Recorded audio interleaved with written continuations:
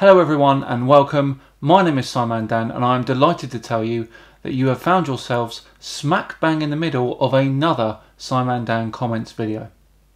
And yes, they're still just as bad as before.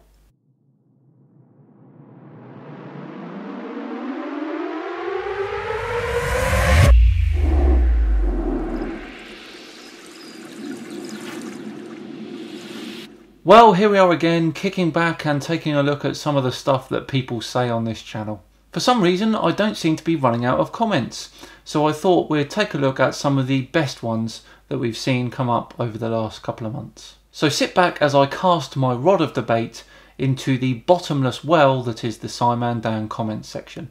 Ironically, first up, we don't actually have a comment from my channel, but whilst I was out and about on my travels in YouTube, I found this comment from Ranty, who was massaging Sleeping Warrior's already massive ego.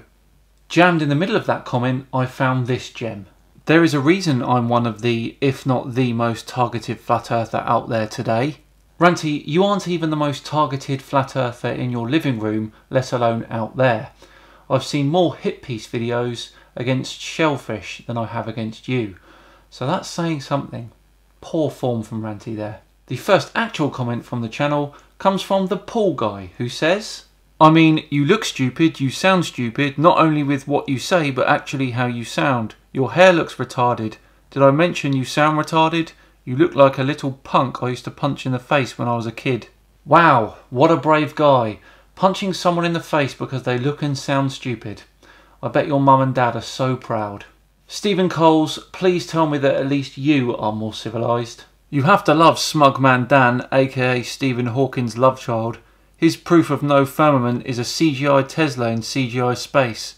That's so scientific, oh dear. He means this photo. The one that shows no firmament? How dare I use it to show that there is no firmament? Gerardo Renteria up next.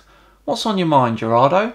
Simon Dan, I will be the first to not kiss your ass in these comments. You are a joke. The earth is flat and you've been brainwashed your whole life. You're already balding, wouldn't you like to accept the truth finally?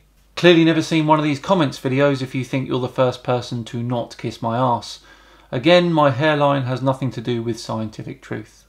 Up next is Seeking the Truth, who states, Dan, walk in front of a moving bus. Bit harsh.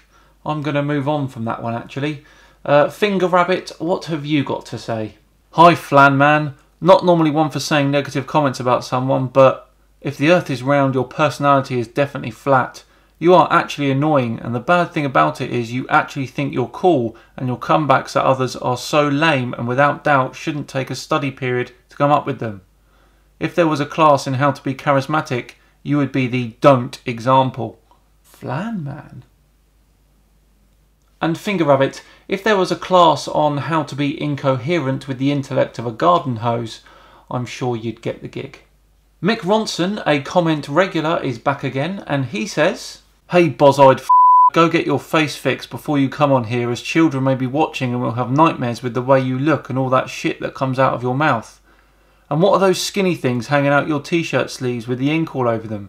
Yep, defo case of little skinny man syndrome coming on here spouting his shit because it makes this complete idiot feel important. He is about as important as the dog shit I just run over with my car. You purposefully drove in dog shit to prove a point? And what's skinny man syndrome when it's at home? Oh, hang on, he's not done. Go on then, Mick. I get angry every time I see this ugly mush with the squint eyes. Obviously he suffers from some psychological disorder, or it is plain and simple little man syndrome. Whatever his channel is for, brainwashed idiots only if you please. Oh, it's little man syndrome now, is it? As I said before, I'm 6'3", I'm not little. And another dig at the subscribers there as well. Okay, who do we have next? William Jackson, what does he have to say? Shitman Dan, all you did was refute his arguments with typical so-called science, which is nothing more than untestable brainwashing. Your arrogant ignorance suggests you think you know it all. I am not a flat earther, however, you failed to disprove what this guy said. All you proved is that you are arrogant, not intelligent. Get your head off your arse, your hand off your twiggy dick, and do some real research instead of sitting in your mum's study waiting for her to bring you a sandwich and some more tissues. Okay, where do I start with this one? This isn't my mum's house. Actually, a lot of people say that. One day I'll give you a tour or something. Steady Davaliv up next. Let's see what he brings to the table. You are a dickhead, nowhere near as smart as you think you are, ugly f***. First off, I can't help my ugly appearance.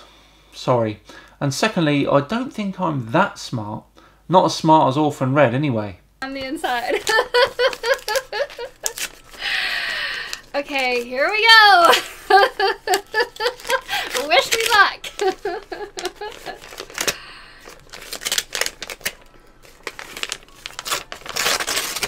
Oh, before I also invited people like, oh yeah, all right, okay. Okay.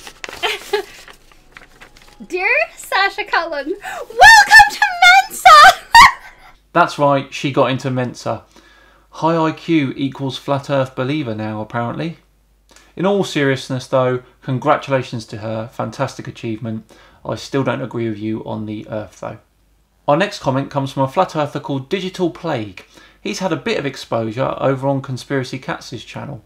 Let's see what he had to say. Sorry Dan, I was wrong. In my defence, I was drunk as f*** when I watched your video. Wow, a flat earther that not only admits they were wrong, but also apologises. So they do exist. Up next is a comment made by Nathan Thompson of the official Flat Earth and Globe Earth discussion group. He's this guy. Remember? Well, he has said this. My flat earth friends have globe head kids, and even they tell their parents Simon Dan is an idiot. Ha ha ha ha.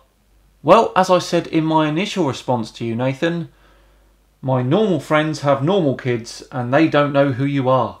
Positive one up next from a Thomas Dobson, and he says, Dan, you are the best. I was just at the gas station getting coffee, and I happened to overhear people talking about your videos.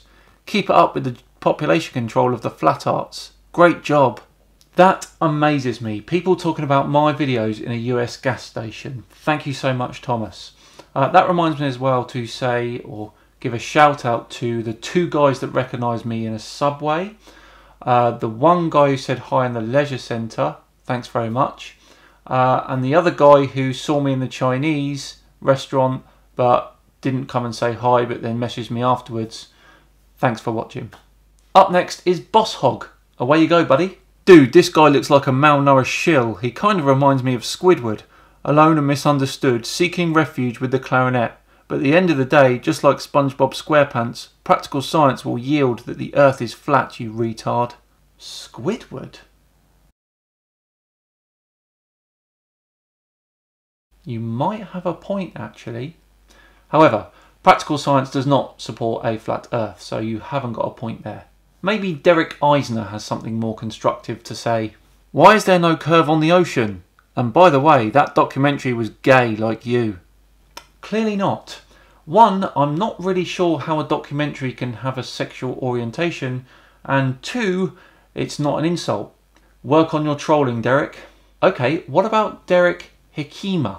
You are a shill piece of shit, quote QNF. P.S. Removed your butt plug yet? Let the shit flow, idiot. Perhaps if there was some punctuation in that comment, I could have made sense of it. You need a space comma or two. Right, Gerard Mullen, what say you? You're a boring self-indulgent twat. You prove it's a globe to me and be interesting. Nope, that's not going to work. Bret Hart? Dan the nonce, get back in your gimp box. What is wrong with you people? Okay, Flat Earth, Christian and Faith, please bring some decorum back to the proceedings.